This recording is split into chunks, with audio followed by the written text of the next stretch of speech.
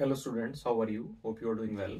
Now the question is, write the drawbacks of Rutherford's atomic model.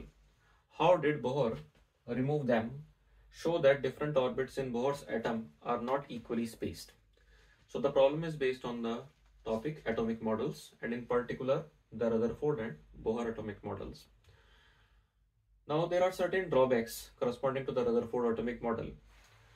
According to this model, there is a charge which is moving in an accelerated manner.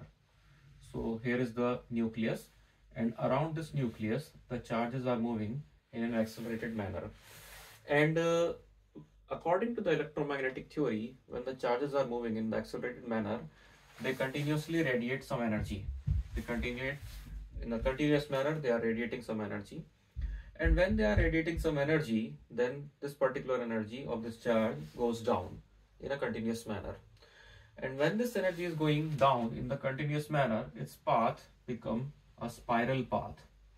And this particular charge carrier move up to the nucleus. It move up to the nucleus. But in actual, this is not the case. The charge carrier, which are electrons revolving around the nucleus, they never enters into the nucleus. So in this way, we can say that the Rutherford atomic model has certain drawback. The second thing that this particular model could not explain is that when the charge carrier is moving in this particular manner in a spiral path and continuously radiating some energy, then the spectra which we would get is the continuous spectra.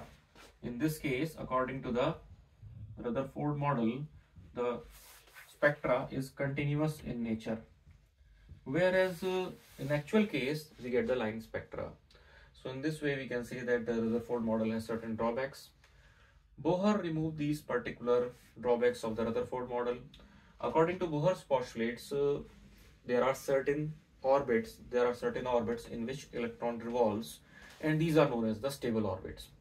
And in these stable orbits, the electron do not radiate any energy, any kind of energy in the stable orbits. So the Bohr suggested those particular stable orbits.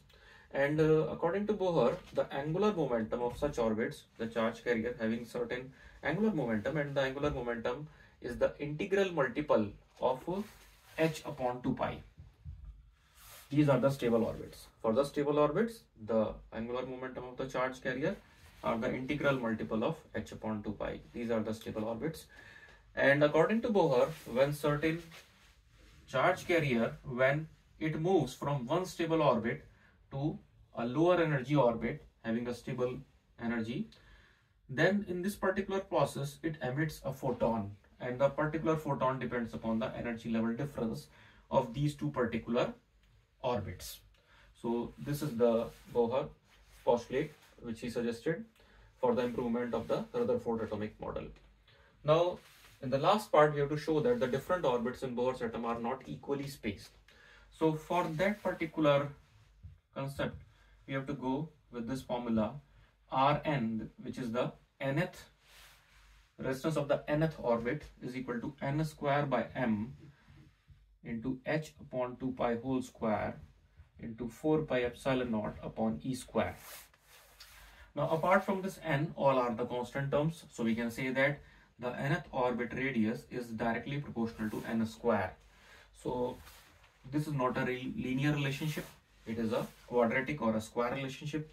It means that the radius is not equally spaced for the consecutive orbits, or we can say that different orbits in Bohr atom are not equally spaced. That's the main reason. So this is the explanation of this particular question. Hope you understand the explanation. Thank you.